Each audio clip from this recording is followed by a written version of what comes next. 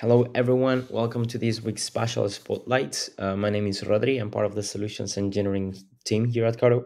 And today we'll be talking about telling stories about geospatial data around maps. Just to give you a little bit of context, here at CARTO, we believe that storytelling is a great tool to present things, everything from problem statement to uh, result of analysis and everything in between. So we create a bunch of these presentations with interactive maps and information about these maps to give all the context and content needed to understand what's going on the different maps, and we can go from one map to the other and read what's going on, right? Some question that we get a lot is, hey, can I do this if I don't know how to code? And the truth is that these story maps are built with CARTO for React. So to create exactly this, maybe you need it, but not to create something similar. And there are pretty good alternatives that we will show today, so that you can recreate something similar to this in a very easy way without having to code anything at all. Um, but first of all, what's the point, right? Because we can just create a dashboard and share that dashboard, and that's it, and forget about it. But the truth is that uh, explaining an analysis is not always as easy as sharing a dashboard, because there is a problem statement or a business question that we're trying to solve, but there are also many steps in between the problem statement and the dashboard that we also need to understand, or that we want the stakeholders representing this to understand. So that's the main point of this. It's to get control, to take control on the narrative of the analysis that we're performing. So that's the main point, the narrative. But also, this is pretty good for personalized content, and also to customize the narrative, right? Sometimes we build analysis, we get the results, but we are not the ones who will actually present those results. So with story maps, we take control of that, and we are a little bit more sure of um, what will be discussed, or what will be presented, right? So story maps, in the end of the day, are just presentations, and there are many presentations tools out there. But to replicate this, we chose slides.com. So slides.com is a tool that I like a lot, and the main reason is that it's pretty easy to use, and it has a bunch of capabilities that we can use to to create these story maps. So the main feature is the possibility to insert iframes in the presentations. So for example, if I want to embed a map, I can just select iframe, add it to the canvas, select the size of the map, and for example, if I want to embed this map that I created with the CARTO builder, I can just, well, I will publish this just in case. I can copy the share link, and I can come back to the presentation, and just as easy, I have the map already in the presentation. And the good point is that these maps are interactive, and we can filter even and do everything that we would do in the dashboard.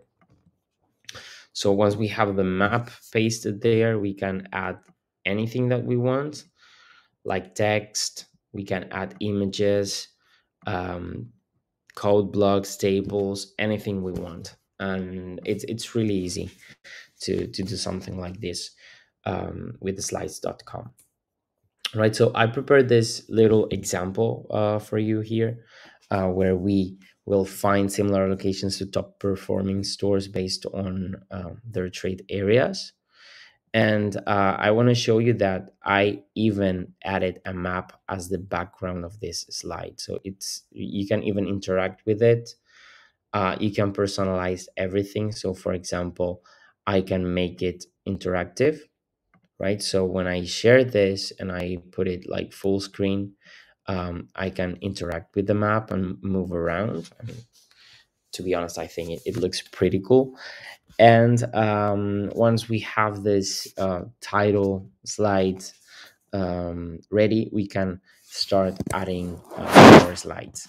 So actually, let me refresh this one here.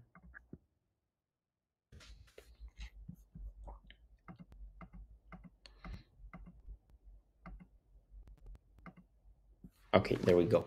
So right here in this story, we are trying to find similar locations to top performing stores. So what I did here was adding the map as an iframe.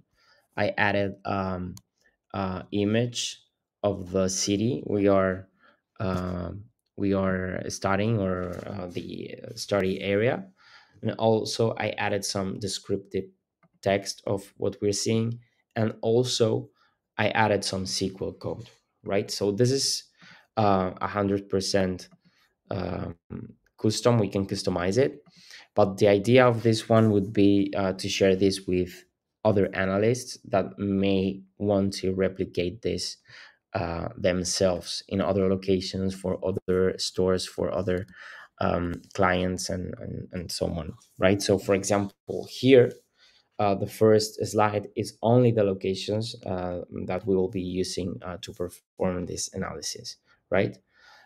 Since we are going to find similar stores based on trade areas, the second step would be just generating the trade areas and showing the trade areas in the map, right? But the structure that I used is pretty much the same. Also, I enriched the trade areas with this SQL code to see, for example, the total population, the total number of males and females um, in that trade areas, in those trade areas for each location. And also, if we can even play with the legend here, so that we know what we're seeing. And this is very powerful because we have the context of what we did to achieve that in the map, but we can also use the elements of the map to put the data in context as well, right? For example, with the legend right now, very easily I can see here which stores have the highest population in their catchment areas. So after that, this is my result map. I used one store as a target, and we see bigger and darker the other stores that have a higher similarity, right? It wouldn't have been the same if we just shared this last map, this last slide, because with the previous content, we can achieve several things, right?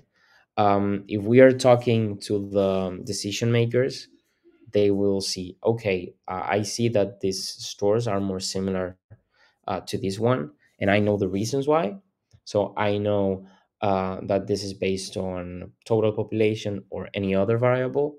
And also, if we want to share this with colleagues, with other analysts, they will have like a step-by-step guide of how to perform the same analysis in different locations, right? So as you can see, this storytelling can be applied in different ways, and I believe it's really powerful in that way.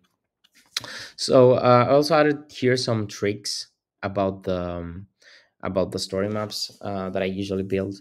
It's all about problem plus solution, right? So we are building story maps. So the maps are important, that's for sure, but also the story behind that, right? So I would start really simple, like we did in this example.